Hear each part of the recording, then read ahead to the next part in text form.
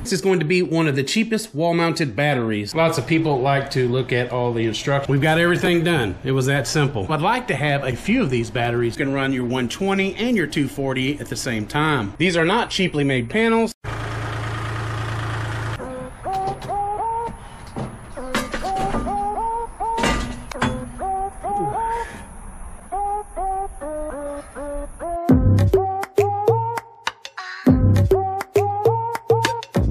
Okay, so the safest thing to do here is going to be to take this plate off the bottom. I would say get rid of the wheels, but I think I'm just going to take this whole plate off. Whoa! What? Oh. All right, this thing is just super heavy. Just don't want to damage it.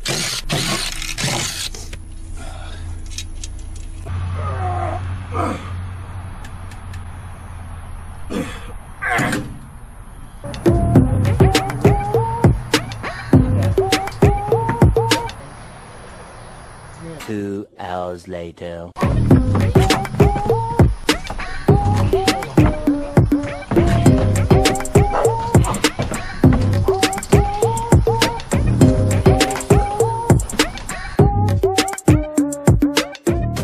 Okay, so now we have this massive battery in the house finally, and this is where we're going to place it. This is the Ruixu 16 kilowatt hour battery. This single battery is going to be powering the critical things in this house. This Ruixu battery is going to be one of the cheapest wall-mounted batteries you can find per kilowatt hour. This single battery is like putting 3 server rack batteries all in one. It is a huge space saver and can mount flush up against this wall. This is a 48 volt battery and it's made for 48 volt systems. Today we're going to be powering this battery up with the 6500 watt inverter by Sungold Power. This Sungold inverter is capable of running 120 volt or even 240. 6500 watts is going to be a great amount of backup power, and for some cases could actually power a whole house. We're also going to be hooking 4 440 watt Sungold solar panels to this system. That way we can always keep our battery charged. So we already have these 4 solar panels placed up on these 4x4 posts, and this is how we will be powering this system by the sun. Anyone is going to be able to install a system like this.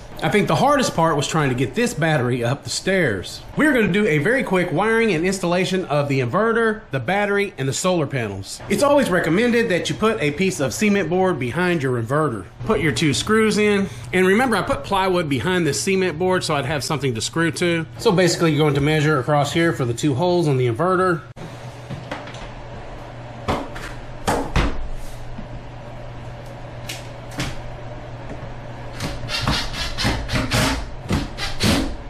That's simple. Here we have the hookup for a generator. You have L1, L2, and your neutral. And here we have the load. The load means this is what we're going to power up our house with, or our receptacle plug in our case. Number 3 is the grid. In other words, if you're going to back charge from the house, this is where your wires will be running to. Okay, so let me show you inside the inverter here. Your positive wire from your battery here, your negative wire from your battery there, and then right here you have 4 inputs for positive and negative, positive and negative. These are for solar panel inputs. From what I understand, you can put up to 10,000 watts of solar panels through these inputs. 5,000 on PV1 and 5,000 on PV2. Remember, a system like this, you're going to be able to run directly into the breaker box or a critical load panel. If you have an off-grid home or if you have an RV, you can run an RV receptacle plug. Okay, so I have to show you the features of this Ruixu battery. Number 1, it's going to come with these huge cables. We're going to run the positive and negative cables up through here and mount them to the inverter. So on the side of the battery here, what we have is the negative and the positive where the cables go. Below that, we actually have a DC breaker to turn the battery on and off. Keep in mind that this battery also has a 200 amp fuse installed internally. Having that built-in disconnect breaker is going to save you some money. So if you decide to bring power in from your home to back charge your battery, you'll have a breaker that's built into the Sungold inverter. Unfortunately for the solar panel inputs here, there is no disconnect breaker. But it's not that big of a deal. You'll just have to get a PV disconnect switch like I have here. That thing's waterproof and pretty cheap. I think it only runs around 30 bucks. Okay, we're gonna take our positive cable, stick it right up to the bottom here, stick our screw in here, get it started. Same thing with the negative.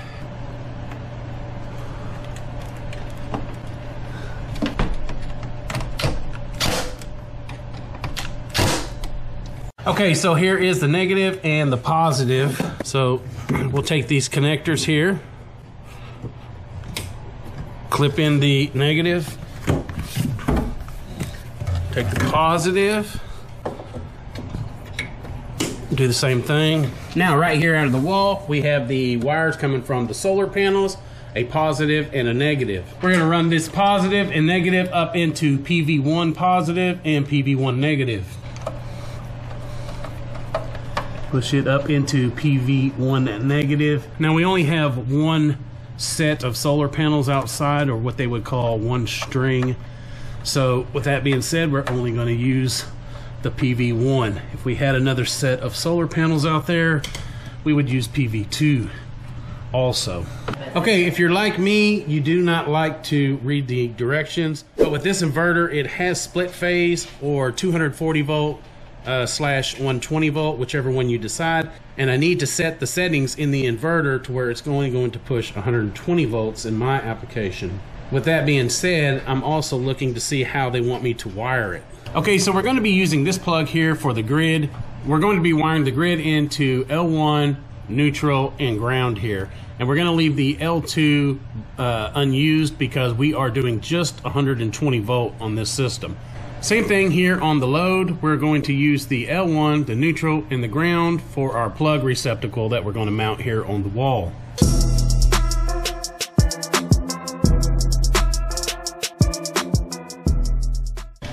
Okay, so now we're wired in, and this wire right here will plug into the wall. And when we do that, the ground from the house here is going to be running through this system here. So with that being said, we're not going to be using any other type of ground on this system except the one that's for this house. So here we have our 15 amp plug here with the 15 amp GFCI. We're going to be using that for our voltage coming out of the inverter. All right, here we have some 6 gauge wire, and we're going to be running it up here through there into our load.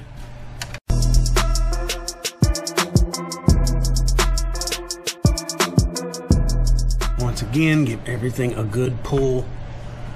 Make sure nothing is going to come out. Everything is tight. Okay, so we're going to put our receptacle right here where it's easy to access. And we're just going to mount it to the wall. So now we're ready to turn everything on and see how it all works. So first thing is we turn the switch on right here on the battery. We make sure that the battery powers up here. There it is. It's sitting at 52.9 volts, 67% charged. That's the way it's going to come when they send it. Next thing is flipping the breakers on here.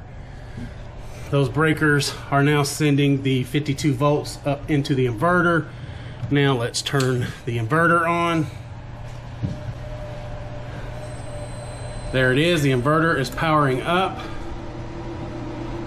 So far so good, nothing has blown up. Let's turn on the solar panels outside and see if we have any power coming in. This right here indicates the solar, and nothing's coming in right now because we have the disconnect switch outside off. We are showing 53 volts here from the battery. The inverter actually just kicked on. And yeah, AC inverter is now blinking, but we have no charge and we have no faults. If you would be so kind as to go turn my switch on out there for the solar panels. You just lean over the porch there and turn it on. That would be great. All right, so first thing, let's just make sure we got power coming to this receptacle. 120 volt, we're good. And 120. If you want to make sure that you're running this in 120 instead of 240, you are going to go to setting, I believe it's number 30, no, it's number 68. And when you set it to 0, you are on 120, and when you see it on 180 here, it's going to mean that you are on 240. So we are running everything in 120 volt here on a single phase. Right now we're just getting in 8 amps, still at 67%. And the power says that 420 watts is coming to the battery. So, you know, we are towards the end of the day, so we'll check the wattage tomorrow on it and see if we can get more wattage to come in. Okay, we've got everything done. It was that simple. Positive and negative coming in from your battery, positive and negative coming in from your solar panels, the power coming out from the inverter going to a plug receptacle, and then you have your power that is going to be going in coming from the wall to back charge it when your solar panels can't keep up. Okay, so what we've done here is we've hooked up a microwave, a toaster, and we've hooked up this heat gun. So we want to kind of see what this inverter will actually pull. Okay, the first thing we're going to do is try the heat gun here, and it's saying it is pulling 1500 watts. I don't know if you guys can see that. 1.5 kilowatts there on the right hand side. The next thing we're going to do is turn on the microwave here. And it looks like that microwave is pulling right at 1500 watts or 1400 watts. Okay, once again pulling 1300 watts on the microwave. I just kicked the toaster down. Now we're at 2000 watts. And while being at 2000 watts, we're going to go ahead and kick on this 1500 watt heat gun. There's 3500 watts.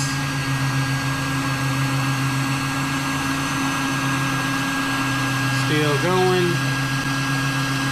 Looks like the microwave cut off and brought us back down to 2300. So we'll try to kick the microwave on again.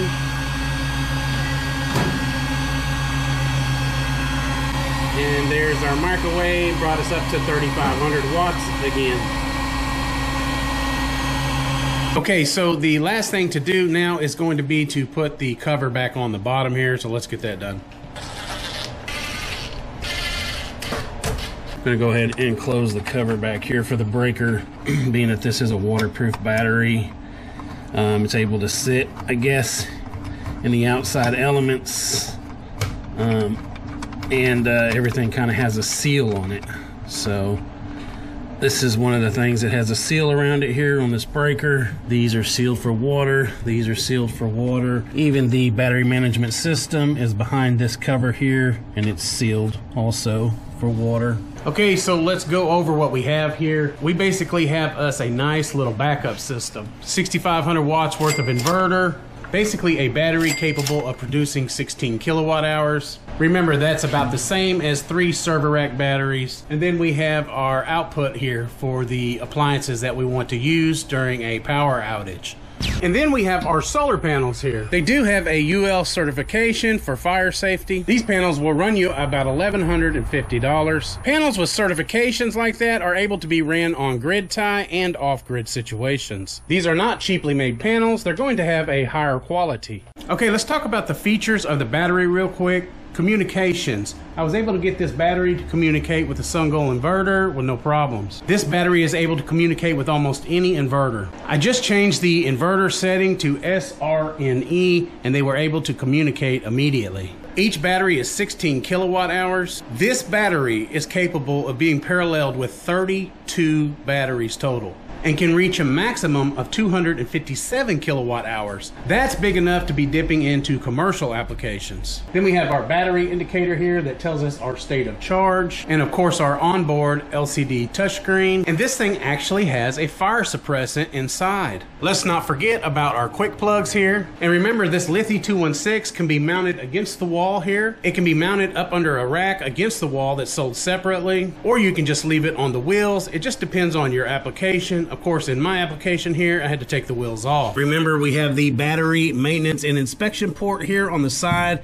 and a clear access to our battery management system. The battery is also equipped with intelligent balancing, and this is also a self-heated battery, and it is a waterproof battery.